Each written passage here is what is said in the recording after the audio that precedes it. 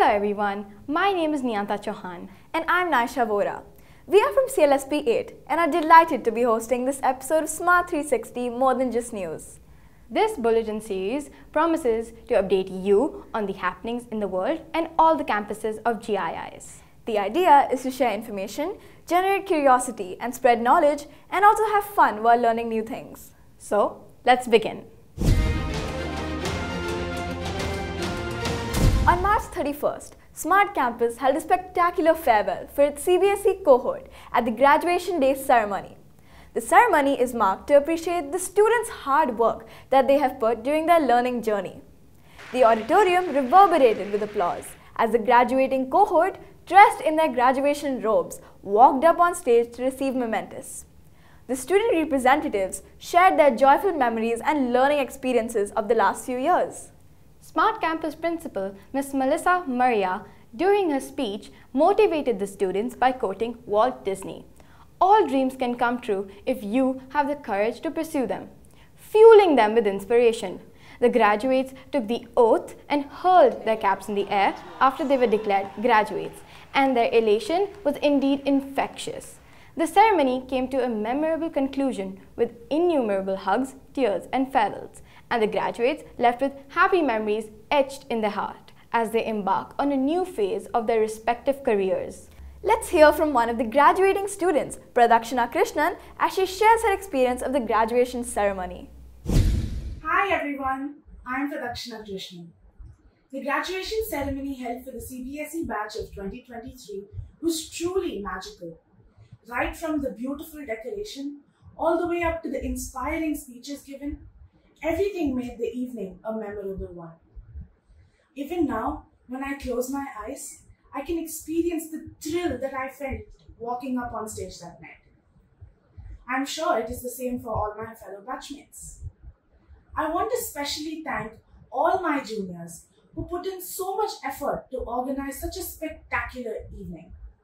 The MCs touched all our hearts by including special descriptions about each and every senior who graduated that day. The band's lively performance and the dance crew's foot-tapping number filled us all to the brim with excitement. Thank you so much, guys. The graduation gave me an opportunity to reflect on my journey through GIIS over the years.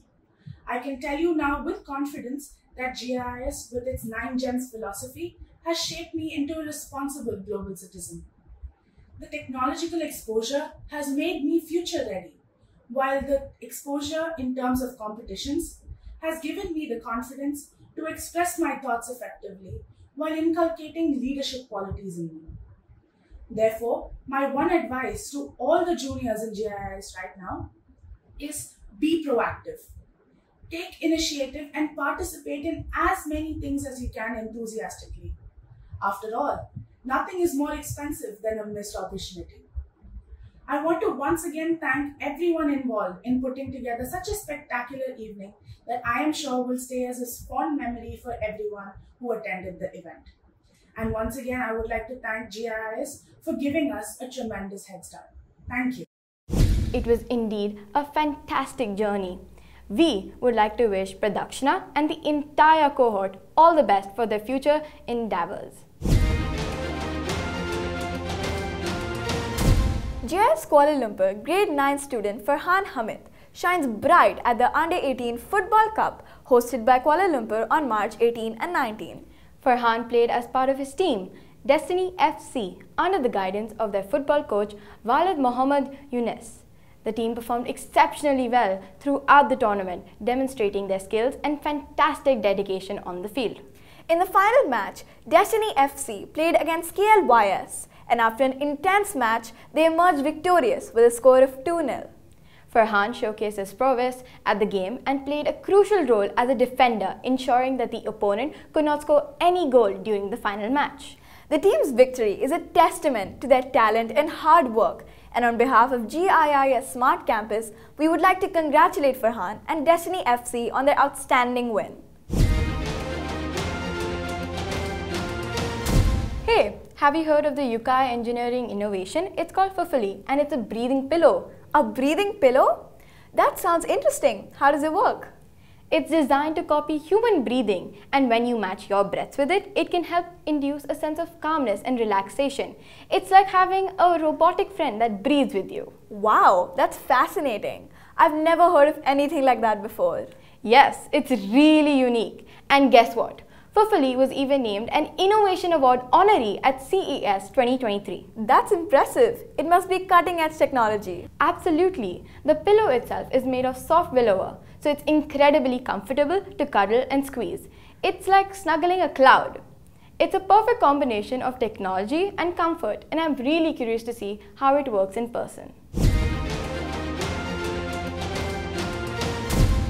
The Ocean Cleanup, a distinguished non-profit organization, has recently achieved a significant milestone by successfully removing 220 tons of plastic from the ocean.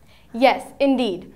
Ocean Cleanup has been diligently engaged in the task of cleaning up floating plastic from the Great Pacific Garbage Patch, a vast accumulation zone where powerful currents and winds have caused over 100 million kilograms of plastic to accumulate. Precisely. The CEO and founder of Ocean Cleanup has ambitious plans to clear the entire patch within a decade.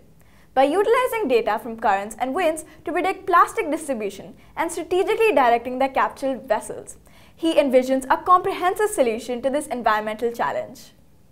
Ocean Cleanup uses cutting-edge technologies designed to extract plastic ranging from minute milliliter to massive fishing nets, showcasing their commitment to innovation and efficiency. Absolutely. What sets Ocean Cleanup apart is their visionary approach of transforming a problem into a solution. By repurposing the accumulated plastic into valuable products, they are proactively preventing its re-entry into the environment. Agreed. In fact, their first product, a pair of sunglasses crafted from plastic collected from the Great Pacific Garbage Patch in 2020, exemplifies their ingenuity and dedication to sustainable solutions. Indeed. It is truly commendable to witness organizations like the Ocean Cleanup pioneering efforts to combat the concerning issue of ocean plastic pollution.